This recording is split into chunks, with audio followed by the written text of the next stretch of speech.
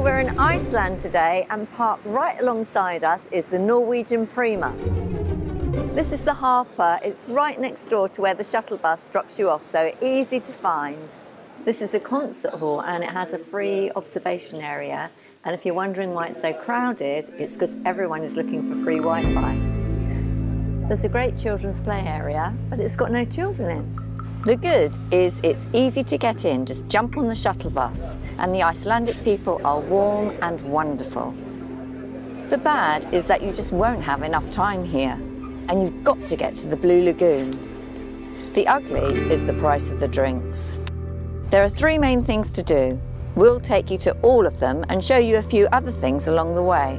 And it's all walkable, apart from the Blue Lagoon.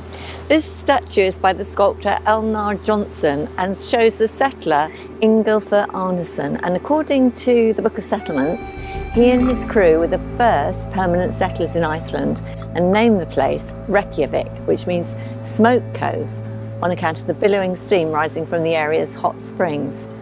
Here in the statue, he's standing by his high seat pillar decorated with the dragon's head, the famous church.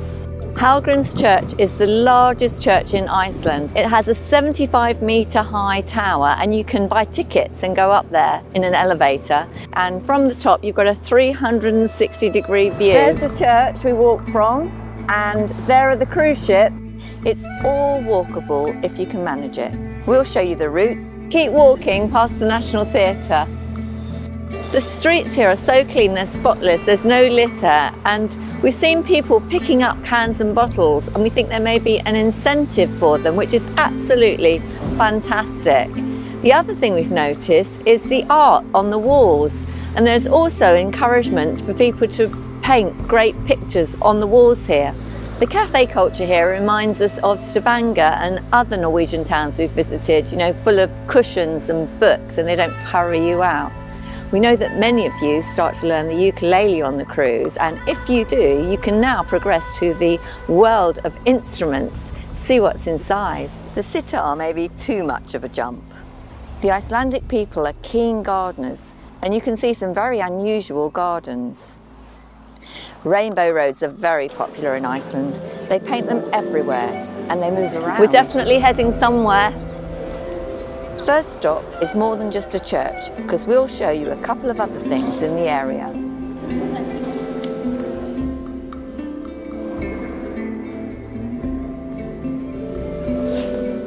Halgrims Church is the largest church in Iceland. It was built between 1945 and 1986. It has a 75-metre high tower, and you can buy tickets and go up there in an elevator.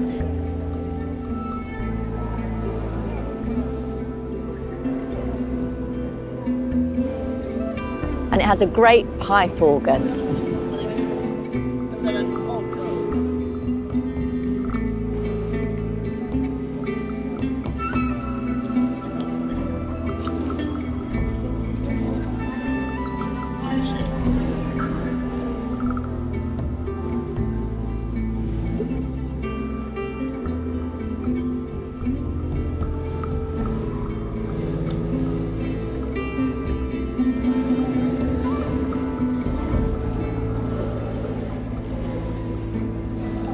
These bells are from a church in Grimsby that burnt down in 2021. They're raising money to construct a new church, and then these bells will go back in their rightful place. In front of the church is a statue of Leif Erikson, son of Iceland, discoverer of Finland. We're in the neighbourhood of the gods. There's 15 streets, and they all carry the names of gods from Norse mythology. You'll know them if you watch the Vikings. And there's also a cafe called Loki. We call this Gary's Cafe. Not a lot of people know this, but Gary, Manuel Martinez, has also a pseudonym of Loki. Opposite the church is the Einar Johnson Museum. He was a famous sculptor. And the entrance is $1,500, and there is a discount for seniors.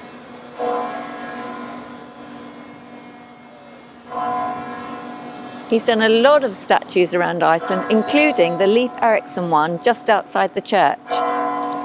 We're going to walk to the Perlan Museum. Follow me. Google Maps says walk through the tunnel. I chose the wrong one first. This is the right one, straight on. When you're through the tunnel, turn left and walk over the bridge. You can see how far I've come from the church, not far, and 13 minutes to go. The path brings you out here, right by the museum. We've arrived at the Perlan Museum.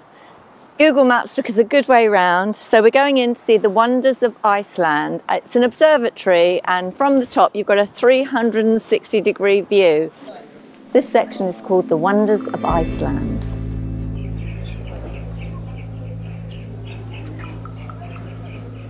It's a show showing you them in their natural habitat. Yeah, okay. They're black-legged kittiwakes.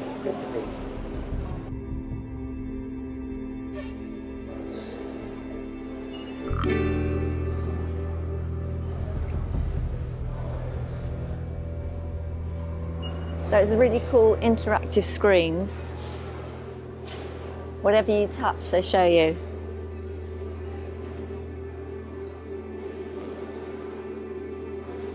From the top of the glacier, as if you were standing right there. Interact with the scenery by pointing to the indicated spots on the. There's a short film to prepare you for entering the ice caves. It can be slippery in the ice cave, so watch your step. So this is the ice caves. It's cold in here, so make sure you've got your coat.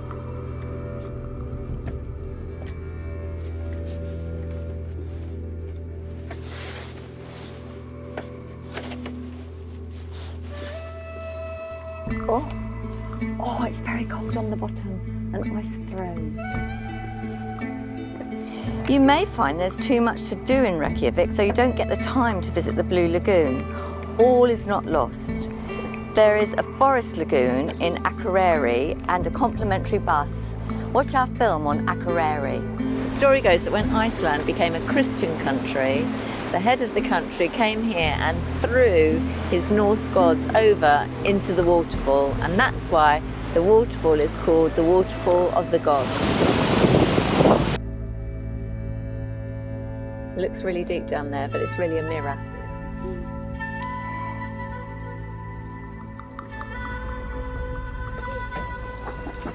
Come out of the ice caves, up the stairs.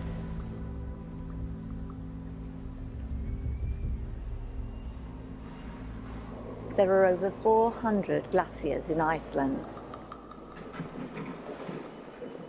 Wow.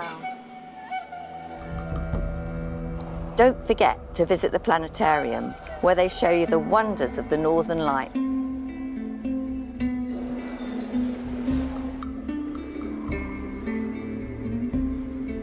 He's a big one, isn't he?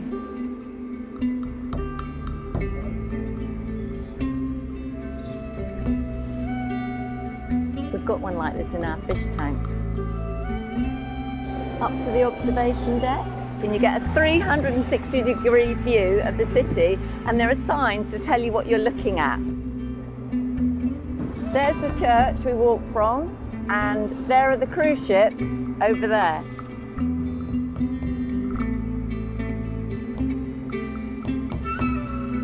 This is the side for watching sunsets.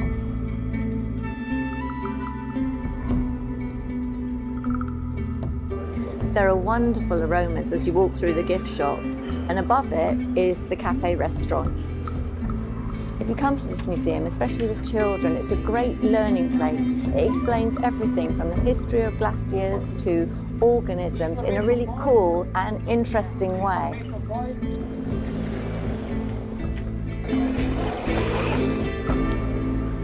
So the smart bus picks you up from the bus stop, then you come to a main bus station, and then you transfer onto a white Blue Lagoon bus, and it takes about 45 minutes to get here. And when you get here, they kit you out with your wristband, etc.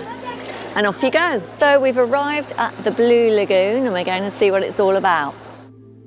So we're in the Blue Lagoon. It's 8:10 at night. It's really cold outside, but the water is just like a lovely hot bath. It is quite incredible here.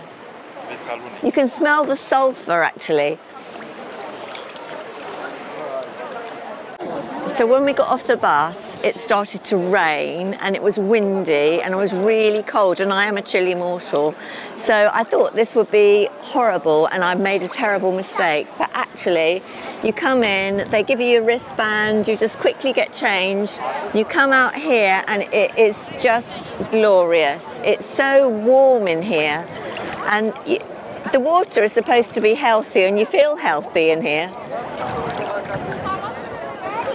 So the Blue Lagoon is one of the 25 wonders of the world. Oh, this is a really warm bit here.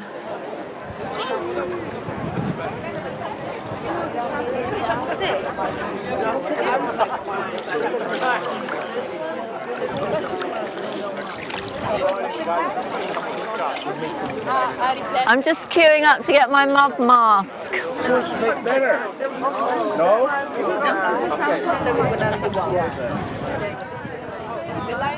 So your package is including one mask, which is a silicone one. Thank you. Cleansing, purifying your skin. You leave it on for 10 minutes. Yeah. No ice, and you rinse off in the water. Thank you very much. Thank you. Next, please. So, you won't recognise me. I've got to put this on for 10 minutes and I'm going to look so much younger.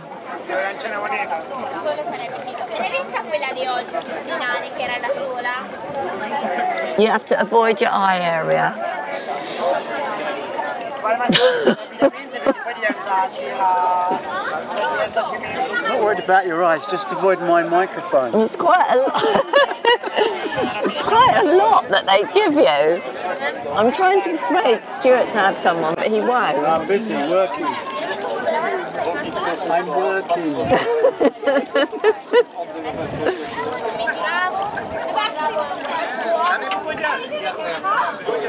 Right. Oh, they've got all these little pools you can go in. I wonder if it's different temperature. Keep the microphone out of the water. I think it makes it extra special when the weather's rotten, because if it was sunny and hot, it wouldn't be special like this. It's like just amazing to be out here in the horrible rain and mist, and yet you're just warm and cozy. And I'm heading to the bar, which will make me feel even better.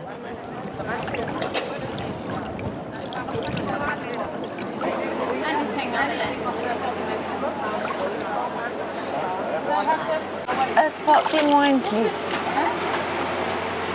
The other. What do you want, Stuart? Beer. What would you like, sir? A beer, please. Oh, thank you very much.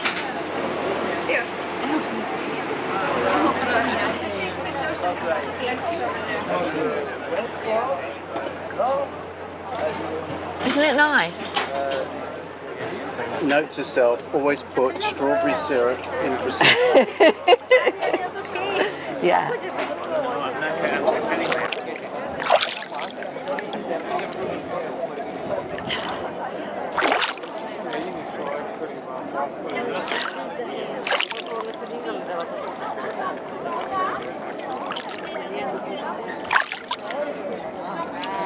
Is it coming off? Yeah, it's perfect. You look so much younger, G. Looks like an old video from about 2005. Go grab a jacket. Yeah. This is the life. Raining again. Yep. Get rain on my camera now. In the summer, this is open till midnight. They think of everything here. They even give you a plastic bag to put your wet costume in.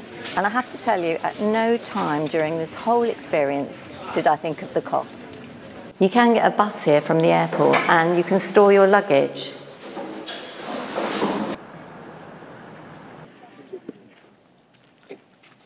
The fish that people are tasting is dried haddock, and they've got some schnapps to help it down. If you're looking for the microbrewery, look for the kegs. I think that might be a clue. The story goes that when Iceland became a Christian country, the head of the country came here and threw his Norse gods over into the waterfall, and that's why the waterfall is called the Waterfall of the Gods.